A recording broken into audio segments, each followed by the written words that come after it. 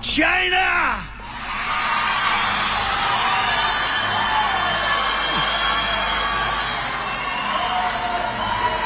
Crazy. It's crazy. Who would believe it? Well, Donald, not me. Another day, another unhinged Donald Trump hate rally. China! This time he's shouting in Michigan, but to be honest, it could be anywhere he is today. I met a lot of people backstage just now, and they're all saying, sir, we were doing so much better 4 years ago. Everybody was. You mean when we couldn't find toilet paper and hundreds of thousands of Americans were dying from a deadly virus that he intentionally failed to control when our economy cratered? Notice in that particular clip, he starts his story with the word sir, just to remind us all of his self-aggrandizing importance. He is the biggest cheese in the world, at least in his own head. Here's a clip from one of my new favorite podcasts. I've mentioned it before. It's called Shrinking Trump, where mental health experts discuss Trump's pathology. This is when he tells his sir stories. I don't know if I coined that phrase, but I started commenting on sir stories because I'd watch all of the rally. And at some point, he would say, well, the generals came in to see me and they said, sir.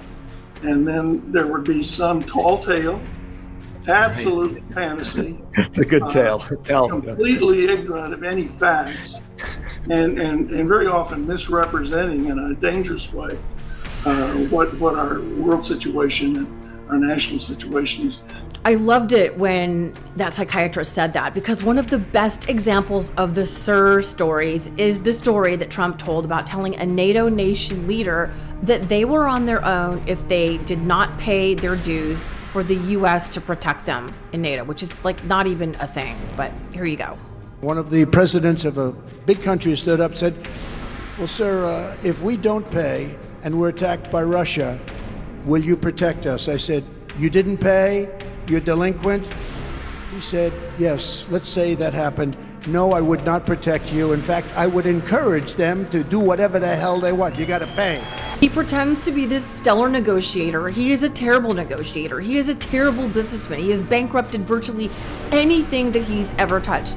And in this next clip, he's talking about how he got the president of Mexico to agree to send him thousands of troops, apparently to control the border. I'm not exactly sure because his story is so winding and nonsensical. It's hard to figure out what in the heck he's saying.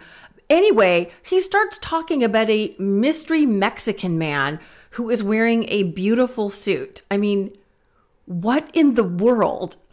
And I had it out a little bit with the president. I said, listen, you and I are friends. Just send me a negotiator, please. And they sent a man, and you've heard this. I told it a couple of times. A handsome man from Mexico, tall, dark, and handsome. He was wearing the most beautiful suit I've ever seen. And I wanted to ask him, who is your tailor? But I said, that's not a good way to start a negotiation. It's just so completely bizarre. Now, in this next clip, psychologists and psychiatrists discuss how Trump's antisocial personality disorder, which is psychopathy, is masking his evolving dementia. It totally made up and bizarre. And so actually, Trump's psychopathy has been the greatest camouflage for his dementia. I agree. Right? Because he says something crazy. Oh, well, he's just lying again. There he goes again. There he goes again, lying. Right. As if lying, as long as he's only lying, we're okay. As long as he's. Yeah. But you know what? On Donald Trump's best day, when he is the clearest and his best self, he is a total psychopathic liar. Which means on his most sane day, guys, Donald Trump is still a cold-blooded psychopath. I've said he was one years ago, when he had first ascended into the presidency. And that's just based on my own study and fascination with the criminal mind. I love reading about psychology and criminal minds.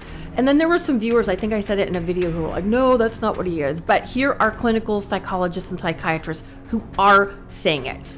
Yes, they are, for lack of a better term, diagnosing Donald Trump with his psychopathy. And a psychopath, for those of you who don't know, is someone who is supremely narcissistic, devoid of all empathy, And they usually have a sadistic side where they actually enjoy sort of getting off on the suffering and humiliation of others, in addition to lying as they breathe. Basically, all serial killers are psychopaths, hedge fund managers, and definitely Marjorie Taylor Greene.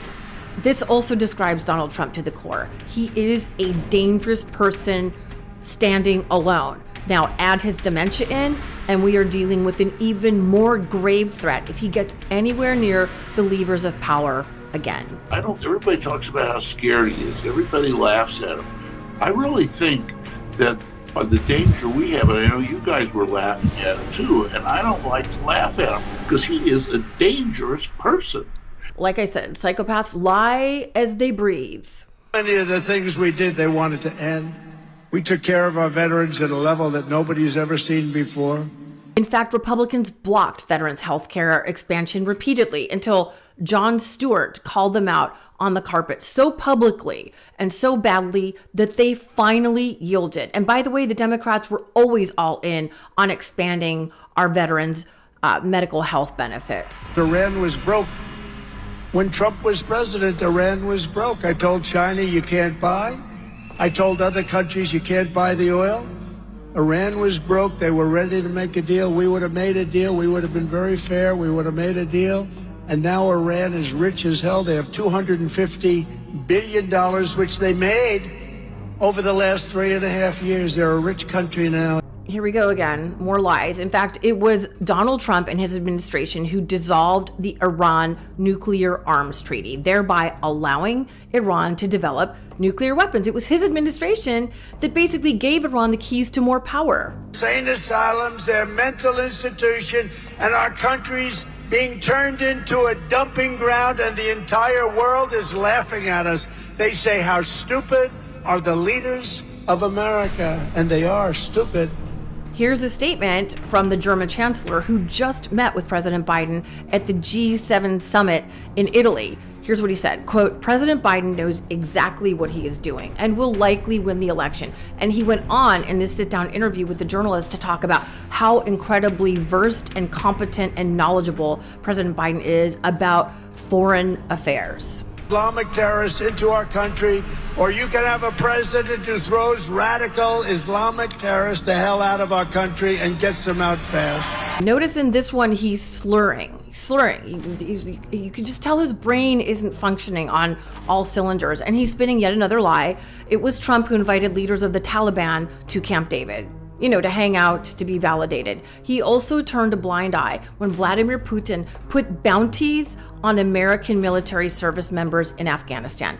He does not care about our men and women who serve our military, not at all. And while President Biden is leading a booming economy, S&P 500 and NASDAQ hit record closing highs for a fourth session in a row on Thursday. This is what the criminally convicted presumptive Republican nominee is focused on. Just went off the CNN.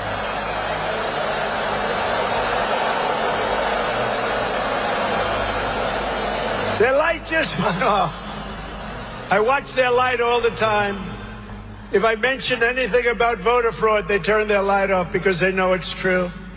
It's unbelievable. No, their light just went off. I can't believe I got about a minute and a half. That cameraman is toast. He's going to be fired immediately.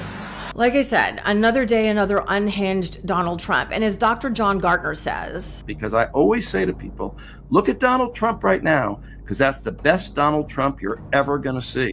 Because dementia is a deteriorating illness, and his rate of deterioration is accelerating. And yet the press, including this New York Times reporter, her name is Katie Benner, always seem to excuse Trump's crazy behavior. Years ago at this point, yeah, 8 years ago, so I can't because he's not the president. So basically, Joe Biden's pushing up against the fact that as president of the United States, he's always going to be monitored by a press corps or press pool, and everything he says is publicized. Donald Trump has the huge advantage of being able to pop up whenever he wants, throw out a couple of shark questions, and then disappear, which Joe Biden can't do. So. No, and that's not true, Katie. With all due respect, Donald Trump, while he was president, had the same press corps and gaggle around him too. Remember those unhinged pressers where Trump would tell reporters that we just needed to be injecting disinfectants into our bodies to cure COVID, when he was drawing on National Weather Service hurricane maps with a Sharpie? Can you imagine the strokes the mainstream media would have if President Biden did just one of those things?